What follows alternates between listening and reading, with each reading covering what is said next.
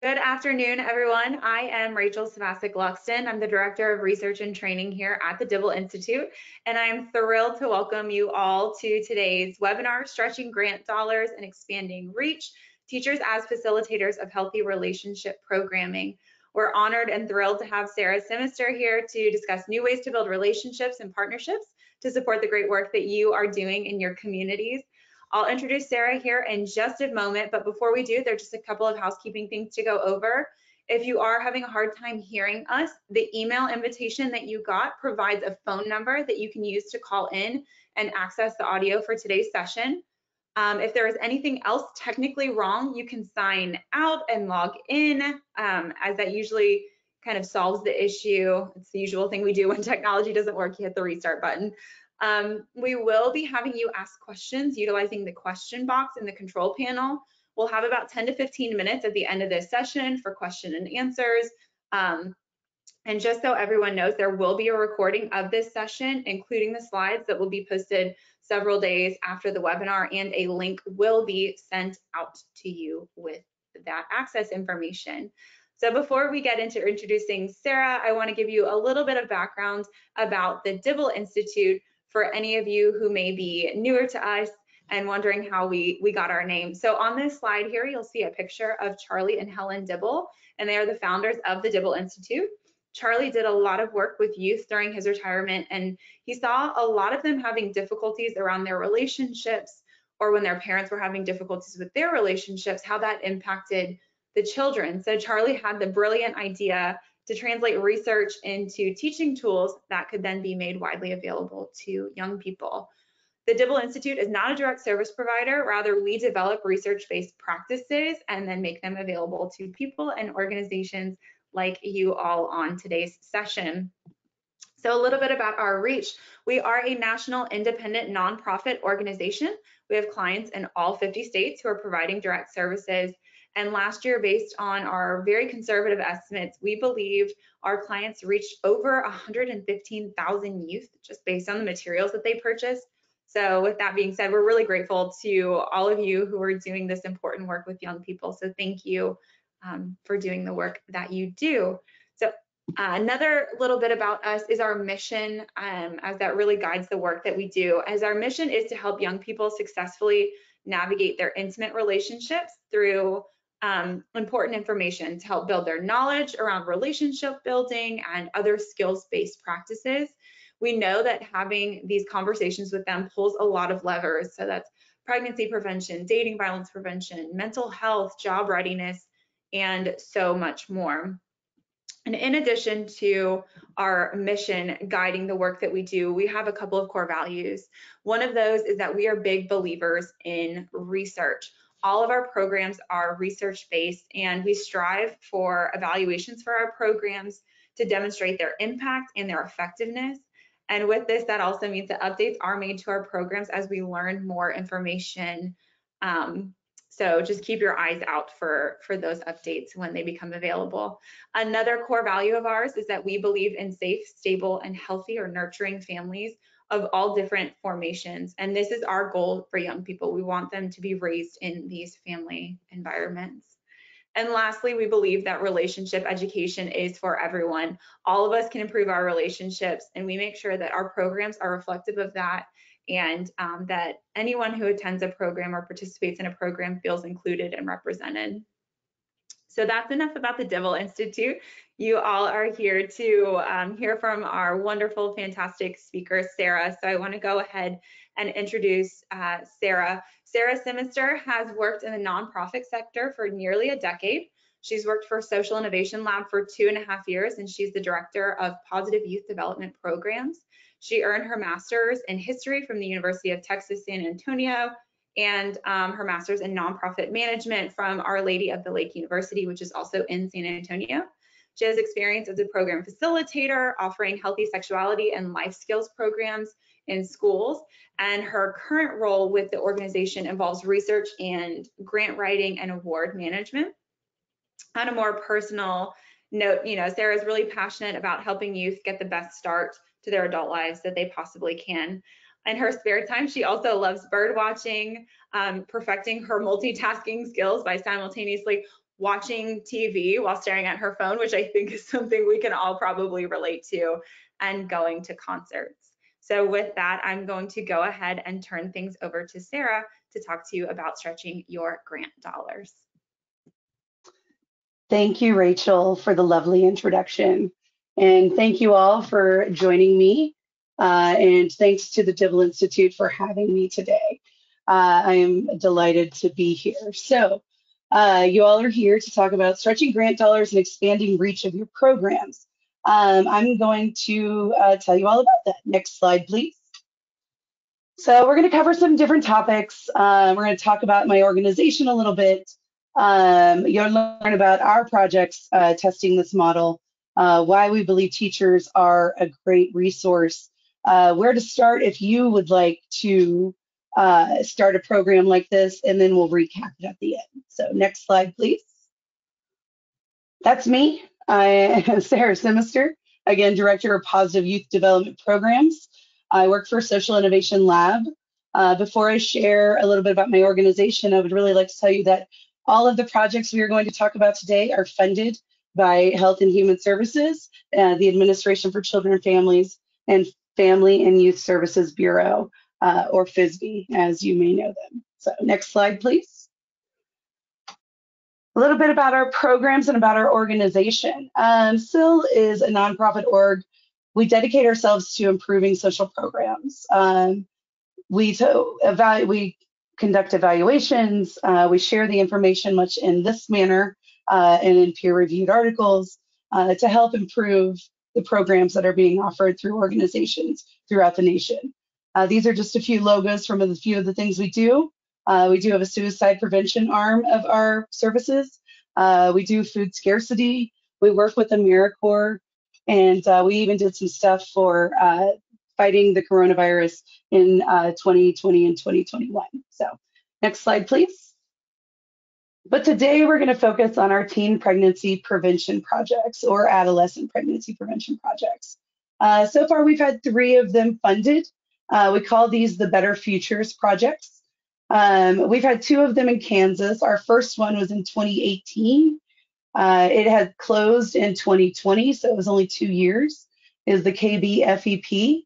The Oklahoma, the OKBFP, started in 2019. It was for 3 years. It will be closing this year. Both of those projects are sexual risk avoidance projects. Our last one that was just funded this past year is a PrEP project, and we call it our K-PrEP project.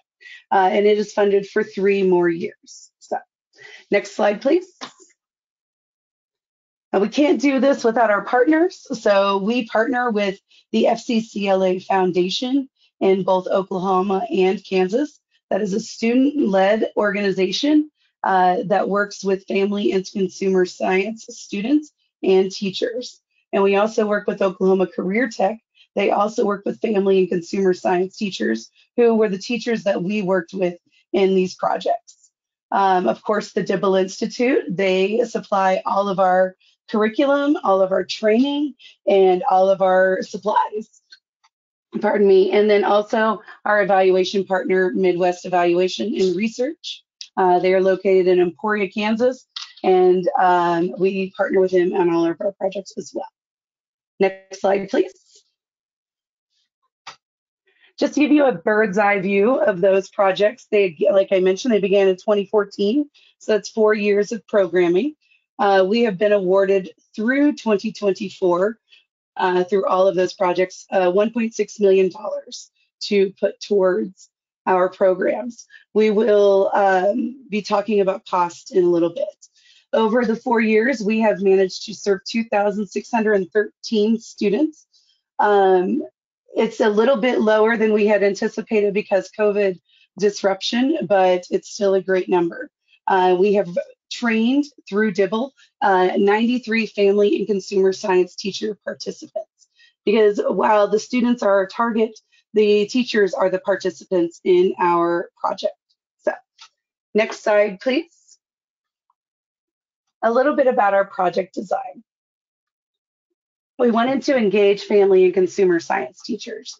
We wanted to engage them because they were already teaching the subject matter in their classes. And we engaged directly with the teachers. The teachers were responsible for getting permission to bring our project into their schools. So it cut out that idea that you have to deal with the administration. You're really there to answer questions. We did matching and pre-post surveys as part of our design. We asked the student participants, for some matching identifiers, first initial, last initial, that kind of stuff. And we wanted to see if the teachers were as effective as outside facilitators in delivering healthy relationship curriculum. And we determined that by whether it was an effective program and whether we saw the rate of change in the students that were taking the program that were seen in the evaluation of outside facilitators. And then we asked the teachers for monthly performance measures.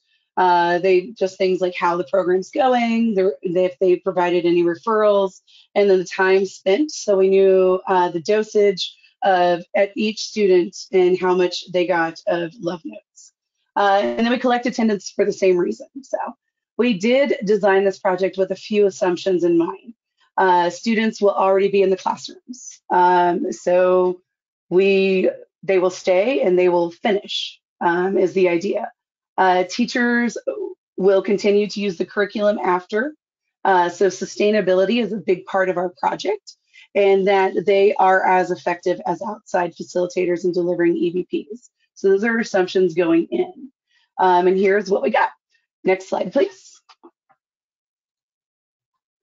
All right, those are our delivery models. I couldn't pass up this picture of the youth facilitator empowering the youth because youth facilitators are so cool.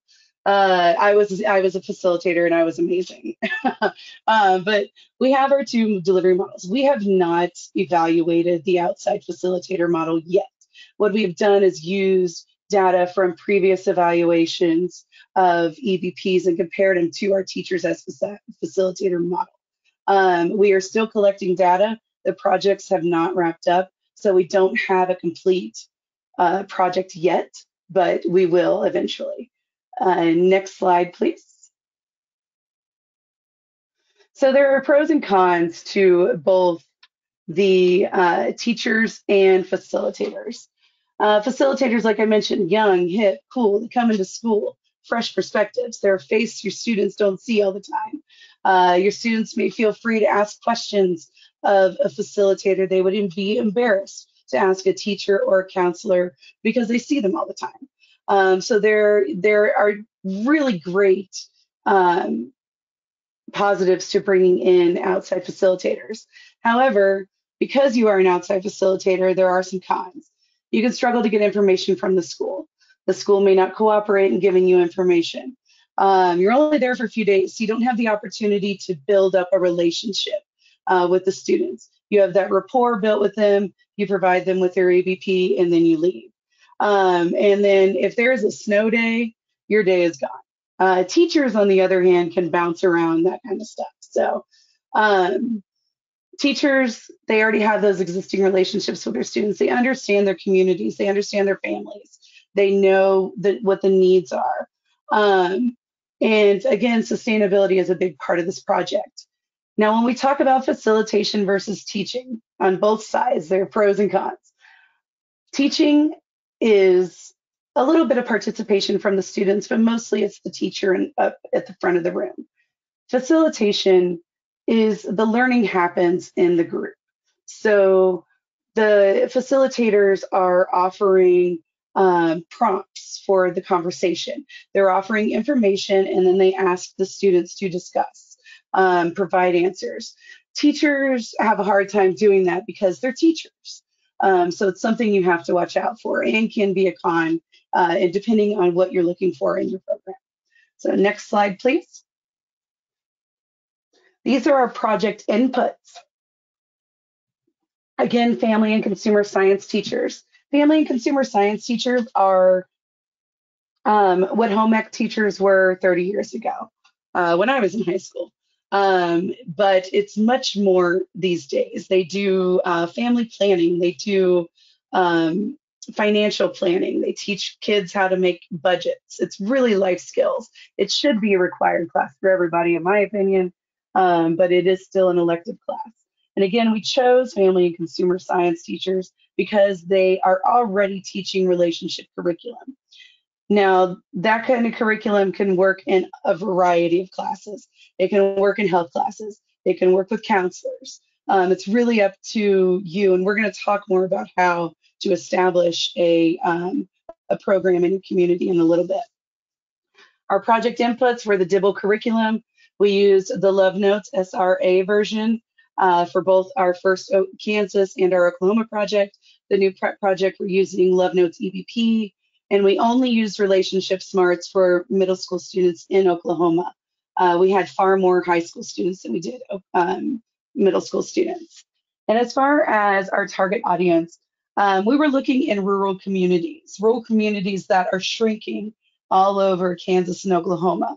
Lucky for us, over 80% of both of those states are rural. And, you know, when populations shrink, people leave, so do resources. So it really is an underserved population. A lot of population centers in larger cities are saturated with nonprofits and organizations. If you're looking to build a program, rural communities are a really great way to do it. And access to them, I mean, you can't have a facilitator drive across the state every day. So teachers are a really great access point.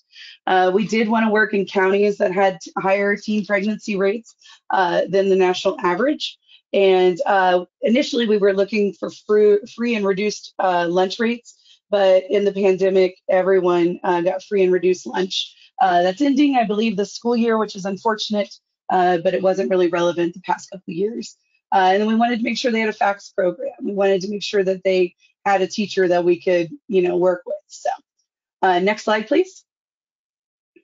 So we based on the theory of change. The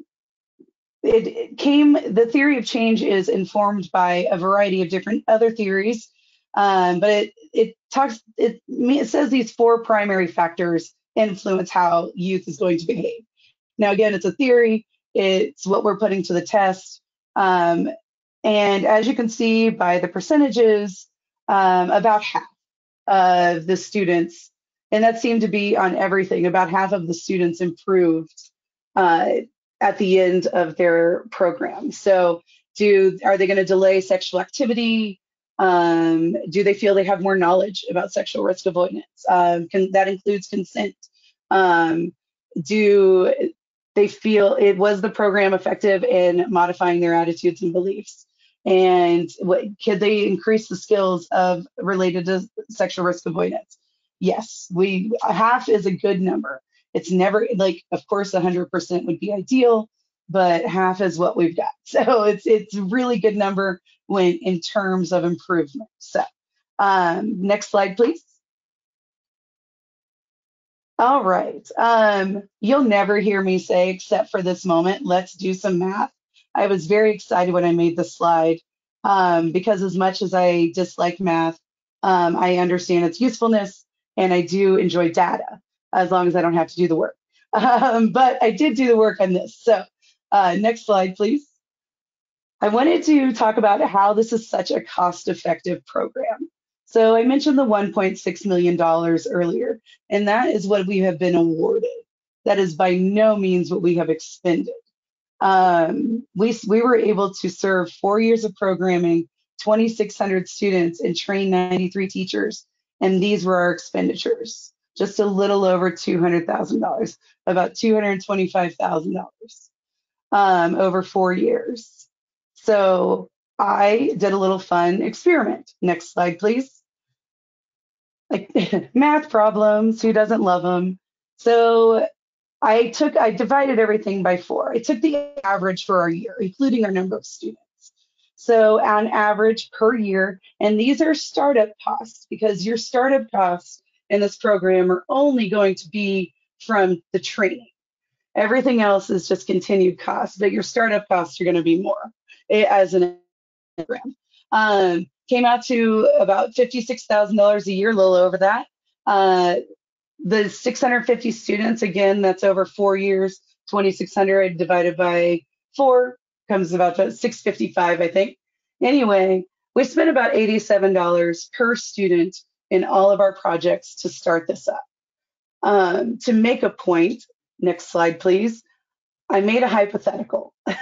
So let's say you're an organization who wants to do a new healthy relationship program in your community. You know your community needs it. You want to do it in schools. Here are, you want to hire outside facilitators. Um, all of that cost comes with it.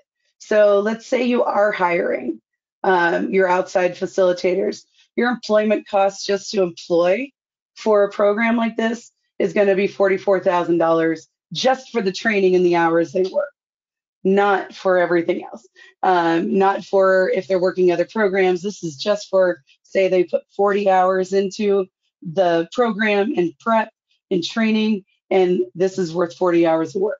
So I added all of those things up. It's about 68,000 a year. So you're spending $105 per student. Next slide, please. So if you serve 650 students and you use teachers, you're going to save almost $12,000 from one model to the other.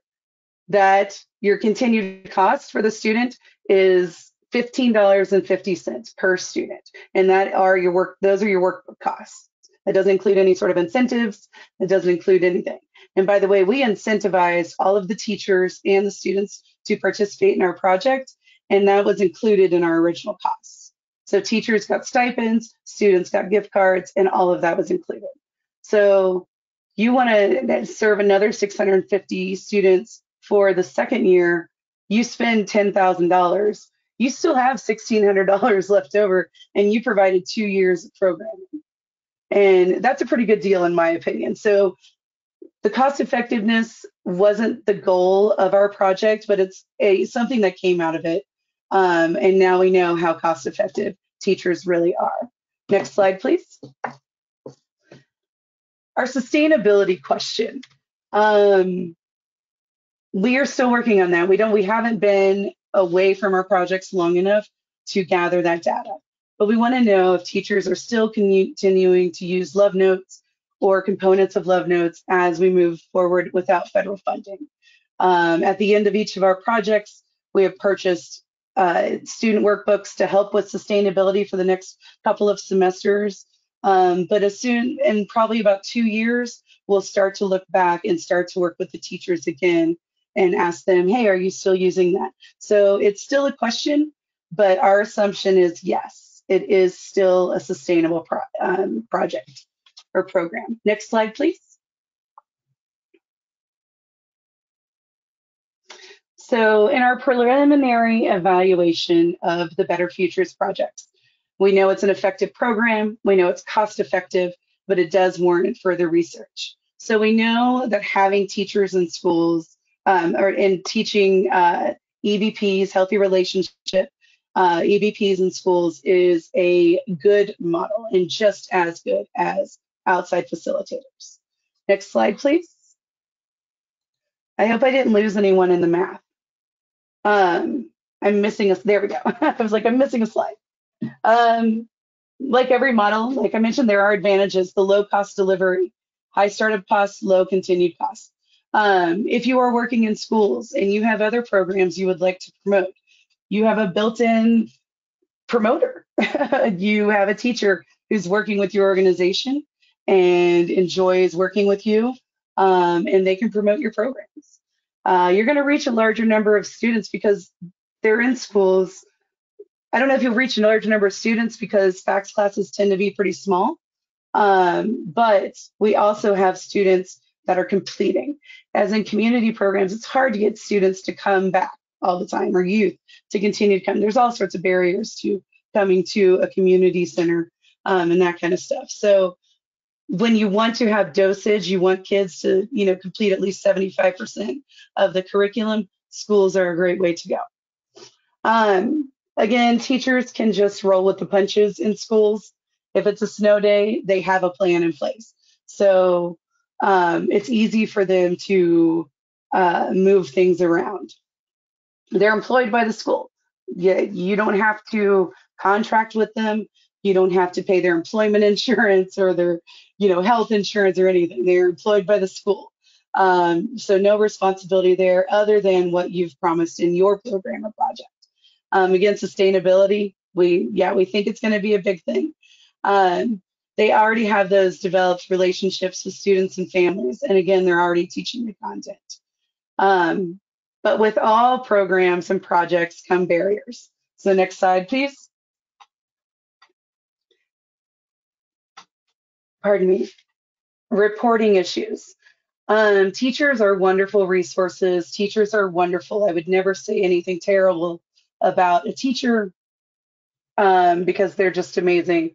But getting paperwork is difficult. We have had, and it's just because they're so busy, and we understand that. So we try to be as kind as possible. We do gentle nudge reminders via email. Hey, we need your attendance. Hey, we need your monthly performance measure surveys. So you can expect that if you choose this model. Access to classrooms for observations. Access to classrooms at all in today's post, I use that word loosely, pandemic world, and security and stuff, it's going to be difficult anyway. But we have put all of our observations on Zoom. So we are not in the classroom, we're just on a Zoom call with teachers. So it does work, but still access to classrooms for anything is tough. Timing. You have to recruit teachers at the right time. If you want teachers you want to bring in a curriculum into their classrooms, you have to catch them at the right time because their curriculums and lesson plans are complete months in advance. They just don't say, hey, this is great. And I'm sure you all have worked with schools or are in schools, so you understand that, but you have to find timing, you have to time it just right. Fidelity issues. If you are running a project, like our prep project, it is based on fidelity, and all of our projects have fidelity observations done. But teachers may change activities or the order of things, and it's things we have to be aware of. You can tell them all day long that they need to do from A to Z, but again, they're used to rolling with the punches. They have to move things around a lot. So it could be an issue. Survey collection, same thing. We run projects that require surveys. We won't have any data if we don't have surveys. Our funders require surveys. And it might not be the most important thing, as my old boss told me, whatever, is most important to you is probably not the most important thing to the other person you're asking it for. So, yeah, that might be an issue. Teaching versus facilitation, we already covered that. Lots of guiding the class instead of saying like, hey, you go on your own. And different schools, different teachers, different rules. Everything is different in every school. And we're going to talk about that more as we go on. So why teachers? Next slide, please. Because we believe it's a sustainable project or program. We know it's cost effective. We've proven that. And you have an expanded reach because your students are in those classrooms and they're going to continue to come to classrooms. So next slide, please. Where would you start if you are interested in doing something like this? So the starting line, and naturally, next slide, please. Every good project and program begins with research. You may already have a lot of these things done. Needs assessment for the project. You wouldn't be here if you didn't have a need. It's also a great argument to schools or to teachers if they're not interested. Hey, we wouldn't be here if you didn't need us. You want to explore the available curricula. Like I mentioned, Dibble has wonderful curriculum available in healthy relationships, in financial literacy. They have Mind Matters. They have all sorts of different stuff. But there are a billion curricula out there to choose from. So you want to search for compatible class topics. Again, we chose FACS teachers because we know that they're already teaching healthy relationship program, curriculum, and we want to enhance that. We want to supplement that. But health classes are another good one. Like I mentioned, counselors, they're good for training and these kind of things. So it's just whatever you choose, whatever's best for your organization and your community. and whatever will work best for you. And once you figure that out, then you'll have to look for the state standards for all the grades, and that will also help you in the curricula search. You need something that will comply with the state standards. And Dibble does a great job of making that argument for you. They will show you everything you need to show how it Love Notes goes along with the state standards of facts. I would take stock of existing relationships or connections at this point. Um, it's all about who you know. We know that. So getting into schools, cold calling places isn't really effective. So I would take stock of those relationships at the beginning. And then grant opportunities. Funding is always an issue, but I'm going to talk about those two things here in just a second. So next slide, please. The biggest part of this, running a project through your schools, is relationship building. You're going to have to build your team. You're going to leverage those existing relationships. And if they were just connections, you're going to have to nurture them into relationships, because it's the best way to get things done.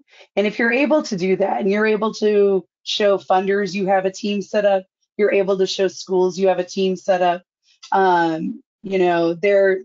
it just really speaks volumes for your organization if you're able to do that. Look for teachers who are dedicated to the subject matter. You may think that you're going to run out there and, yell and be like, free curriculum for teachers, and they'll come running, and that is not the truth. It is very difficult to get teachers involved. I will not sugarcoat that. They have a lot going on. They already have a lot to do. So you have to make it a really tempting offer. And we're still working on that. We sometimes get a rush of teachers and sometimes we don't, but you want to look for teachers who are dedicated to delivering this topic. Curriculum coordinators in schools could be your best friends. Those are the people who are deciding what is going into classrooms. Find one, find someone who knows one. They are the ones who really make decisions in school districts. And then the teacher or student organizations in the subject area. Like I mentioned, we work with the family, the FCCLA, which is a student-led organization, the Career Tech, which is for teachers, but it's their career pathways. So those are really great ends with teachers if you don't want to start with schools directly.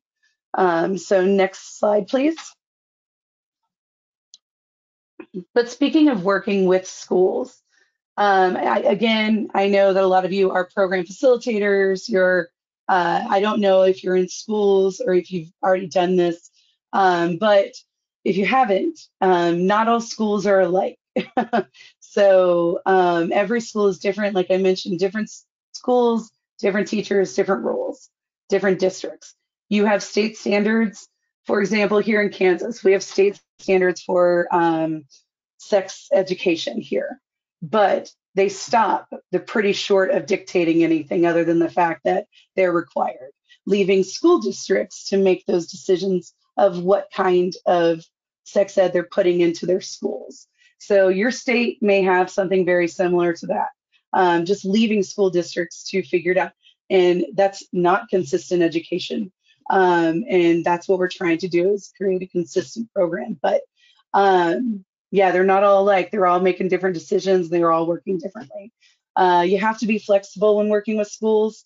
They may say, hey, you can come in next week, Monday, Tuesday, Wednesday, and then they email you on Friday and say, that's not going to work. We have other things to do. So you just got to roll with that one. And show that you're communicating with parents and guardians. It's a must.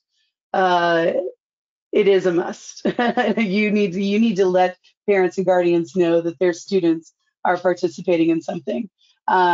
We send home what are called opt-out letters. We use passive consent. And if the parents don't want students to participate, they sign something and they send it back. Otherwise, we've done our due diligence. We've sent them a letter. They have the information. To provide you with a little extra, there is a link in your handouts, I believe, Thank you for putting that there, Esther.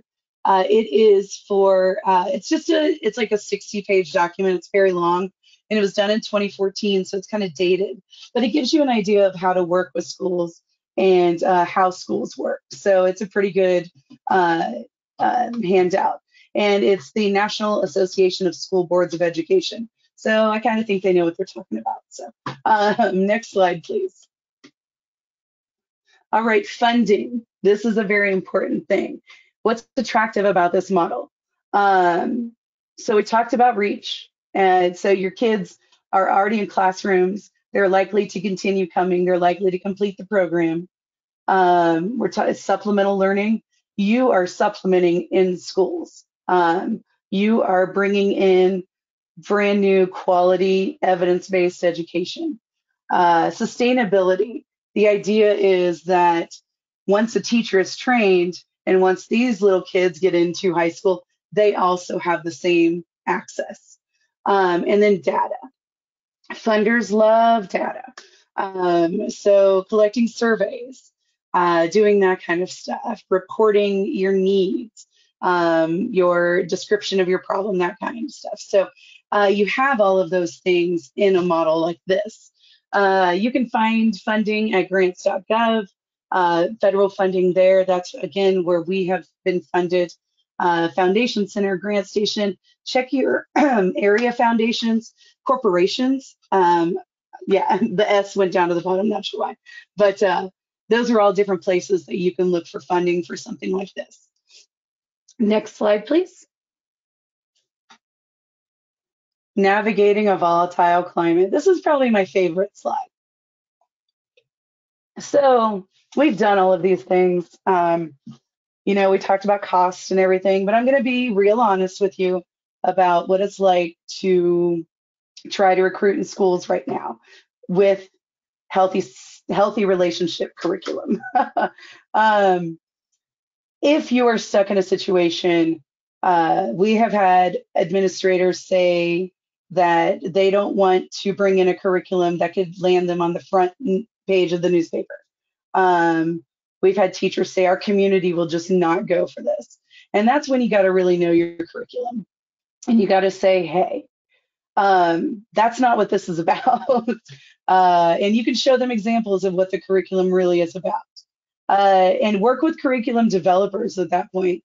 I know I reached out to Dibble and I said, hey, I've got 2 administrators that want to see copies of the entire teacher's manual. What do I do?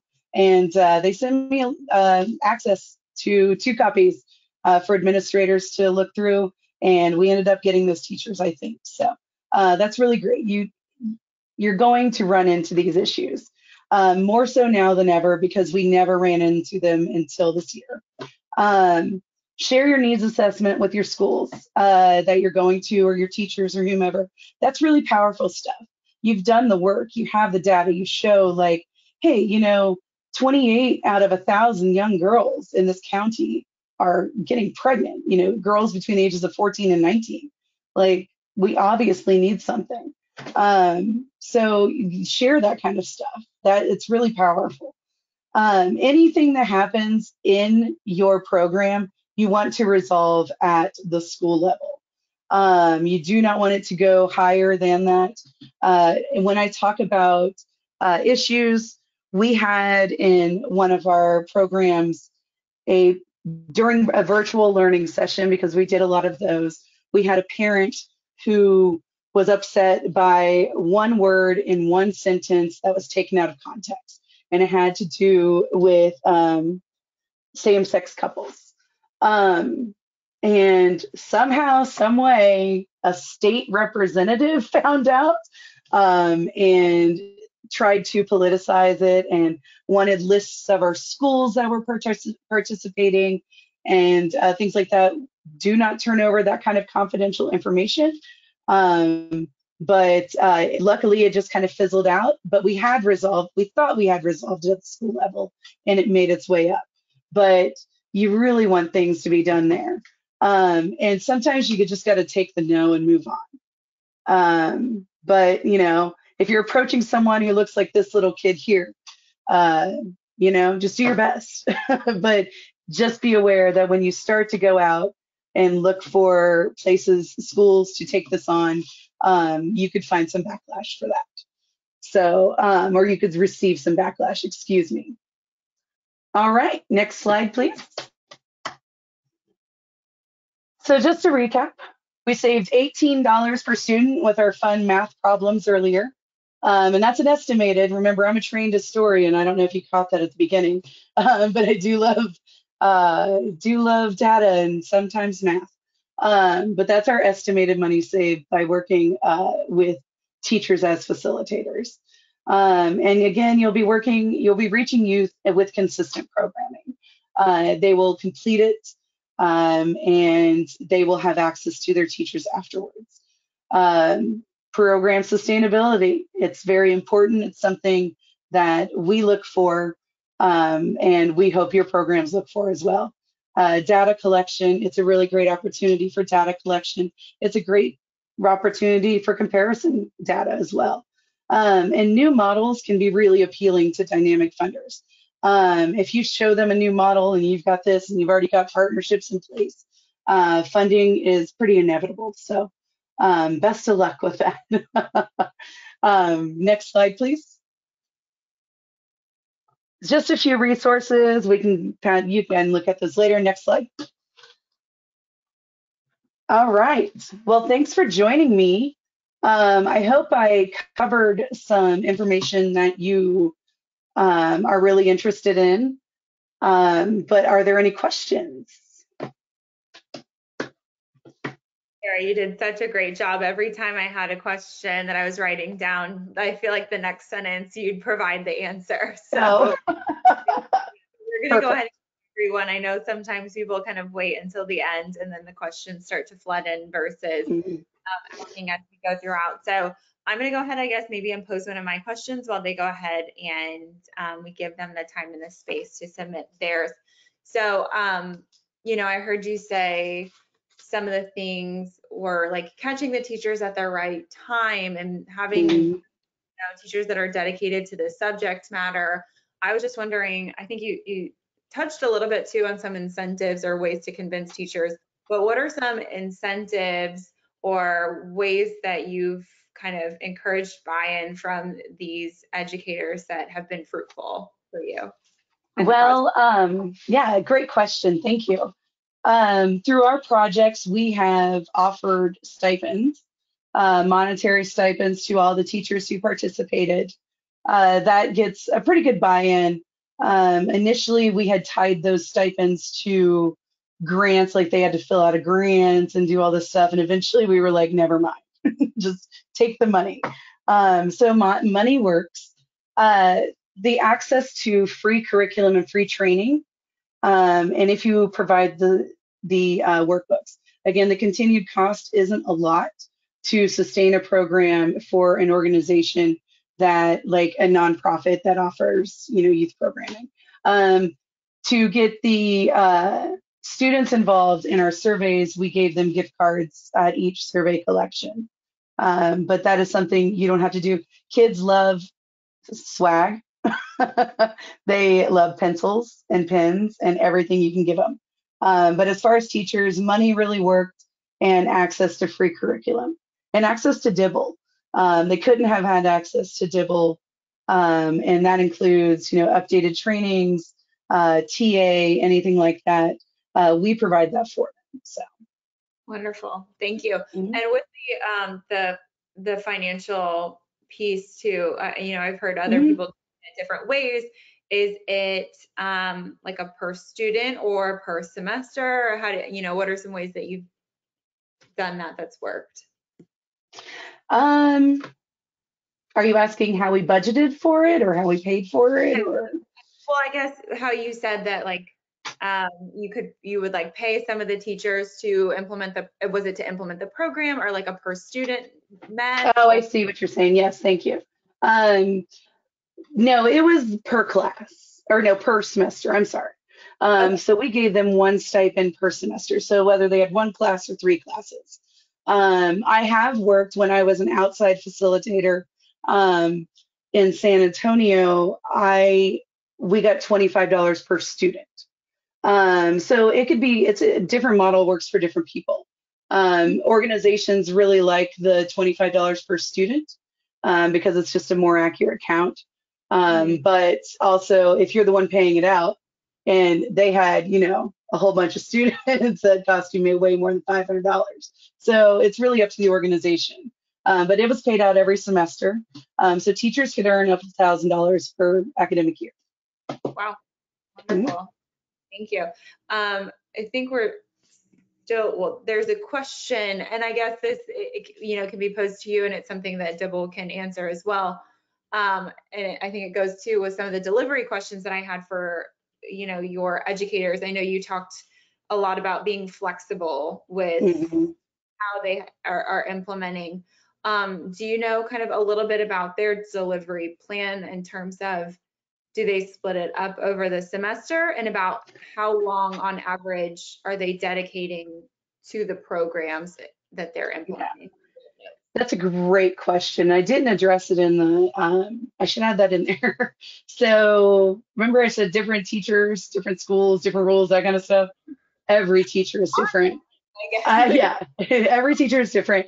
I just this week put in all of our performance measure reportings for SRAE and prep. So I saw all of our cohorts and how many hours they spent. I had some teachers who were like 15 hours, we're done. I had some teachers who were like 36 hours. It really depends on the teacher. And that's another thing you're going to get with outside facilitators. It's going to be consistent. You've got 6 45-minute lessons, you're doing 6 45-minute lessons. With teachers, they're like, man, this discussion went on. We can drag it on for 3 months. And that's so it really, I mean, that's a pro and a con, really, because if you just want them to finish the project, but if they're taking forever with it, they're saturating their kids with it. So it's a very, it could go either way. Teachers, their lesson plans, they vary widely. So. But we do ask when they start a semester, they complete a semester. We were much more flexible the past couple years due to COVID because some teachers would start in the fall and then they wouldn't be able to finish till January or so. But we try to stick to the semester. But Gotcha. yeah, it just depends. Yeah, I know. I was like, when of course, you said the schools, every place varies. But I was like, if we can get like an Mhm. of what your hopes are. So another question has come in, and I would love to hear your thoughts on this. They asked about the training. So they were wondering if trainers were trained before your teachers were provided training. So do you want to talk a little bit about the training method? Absolutely. We do not have trainers in our organization. We rely on Dibble to provide our training for us, master trainers. So we pay them a fee. We've done virtual trainings with them. They have been fantastic.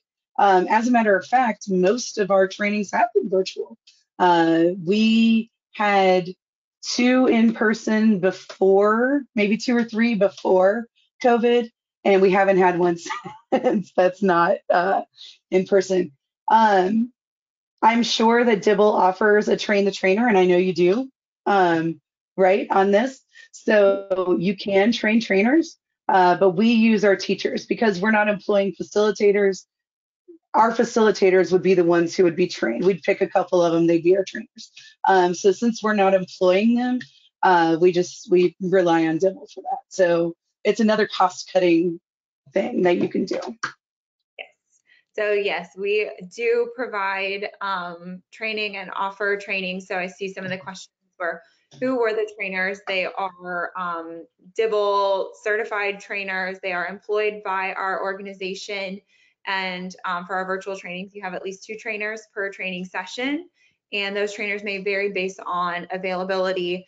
So I know you've had a couple of different experiences with different trainers of ours, but most recently, I think it was Caleb and Jonelle, and I know that there was some really great feedback on the most recent training that Oh we. yeah, our teachers love it, and it's really great for them when we do virtual trainings because um, they're home in the summer, they don't have to travel anywhere. Most of them are parents, that kind of stuff. So we want to. the thing with working with teachers, and if I leave anything with you, the thing about working with teachers is you really have to cater to their needs.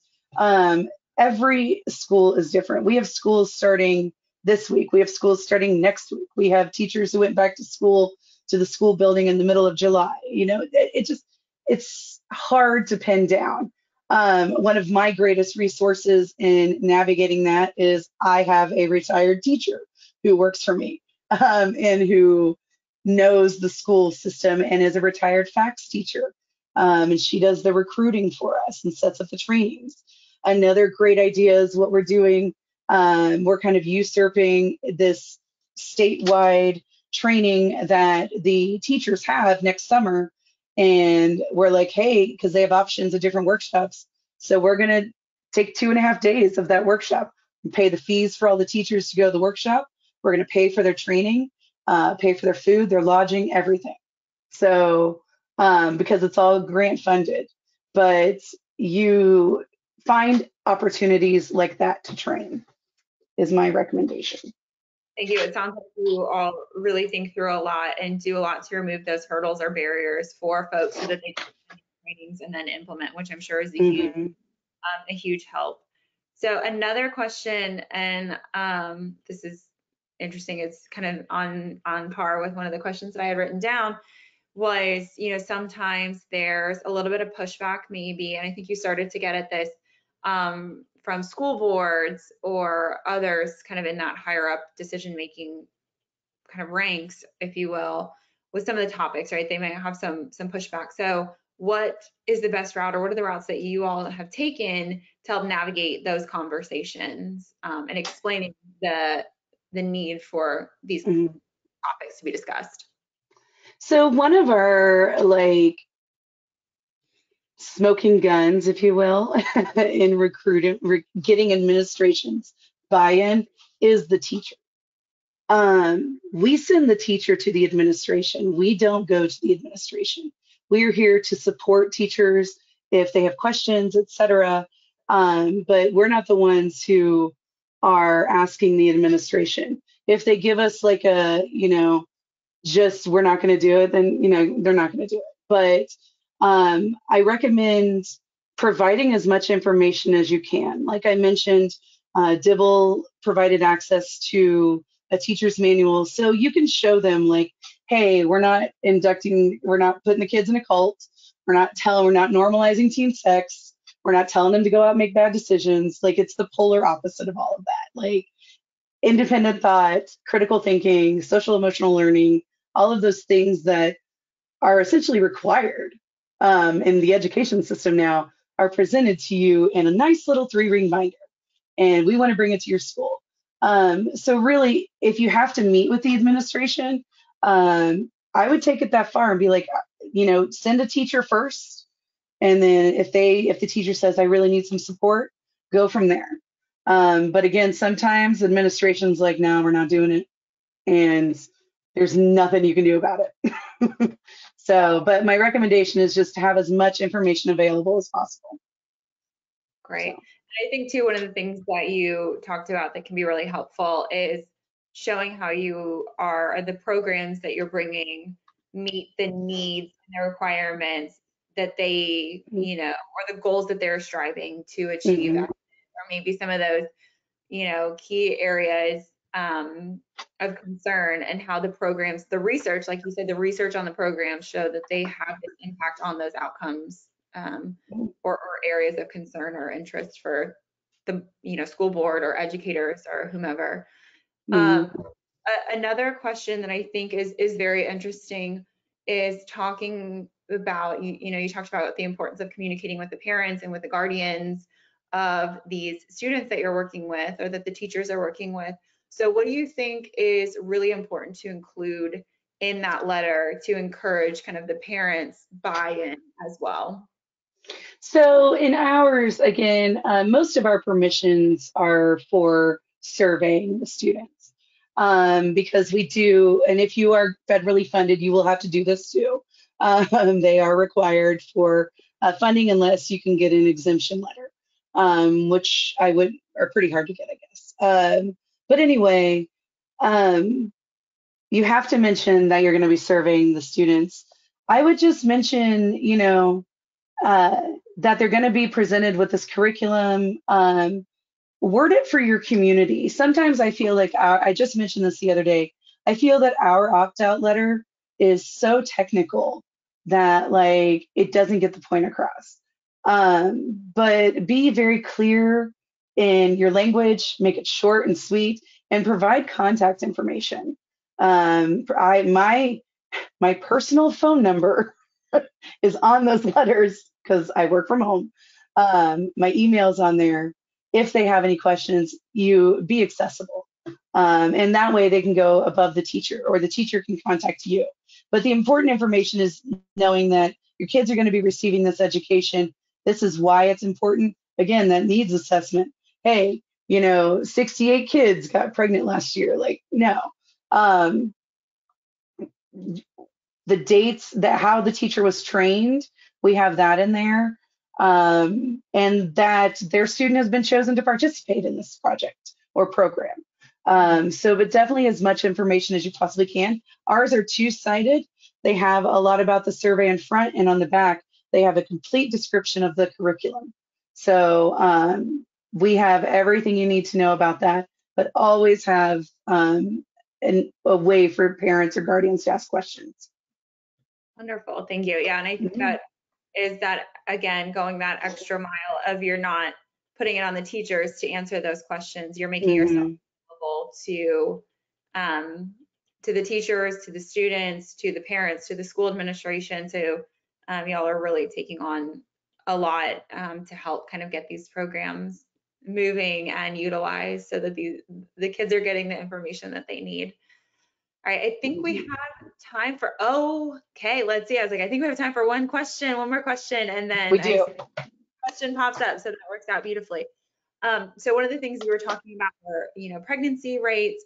And I know you said that part of the things that you do as being a grant, you collect research and data. What are some of the trends that maybe you all have seen since implementing these programs? Is there kind of like a summary that you can That is such a great question. Oh my gosh. I love it. share? So, as a matter of fact, when we wrote our prep grant that we received last year, so this would have just been last year's research, I had contacted our former teachers, found out that almost half of them were continuing to do that. So we had a sustainable, program. And then also in the count, in let's see, we had 64 counties. There are 100. Okay, there are 105 counties in Kansas. We had 64 of them that qualified as in like rural, or frontier, higher than teen pregnancy rates. We worked in over 20 of those. And when I was writing our prep grant and doing research, I noticed that in 8 of the 23 we worked in, I think somewhere around there, that their teen pregnancy rates had dropped. Now, I'm not saying that that is directly correlated, but I am saying that that's what I'm seeing. But then again, the national pregnancy rate is dropping every year. Another thing that we've noticed is the need for social, emotional, and mental health, and the requests for that in the counties that we are delivering programs in. But we've also noticed that people are moving out from those. Our classrooms are shrinking. So that's another thing that's going on too. So those are the only things I can think off the top of my head. Thank you. Well, I will say, we are in all 50 states too, so that I'm just there's a correlation there. I'm not saying direct causation, but Yeah, interesting correlation. Well, I just think saying. and so Sarah, I want to say thank you again so much for taking time out of your Wednesday to come present and share all this really helpful information for folks who may be trying to figure out a new way to extend their reach and, like you said, stretch those grant dollars. So thank you so much Yeah, for this. my pleasure. Thank you for having me. And if anyone has questions, feel free to email me. Thank you so much. We don't have our next webinar ready to announce just yet. We're keeping it a little, secret for now. So keep an eye out for what's to come. But again, thank you everyone for joining us on today's session. There is going to be a brief survey at the end of this webinar. We really appreciate it if you take the time to provide us some feedback by completing this. It shouldn't take you more than just a couple minutes. As a reminder, the webinar will be available in just the next couple of days. You can find it on our archive at the link that you see on your slide here. Again, a link will be emailed out to everyone. So there will be this recording plus the slides available. If you've got any questions about Dibble or about today's webinar or just anything else you want to know about grant dollars, programs, and the like, you can email us at relationshipskills@dibbleinstitute.org. And we look forward to hopefully hosting everyone again next month at our monthly webinar. So have a great evening, everyone. Thank you.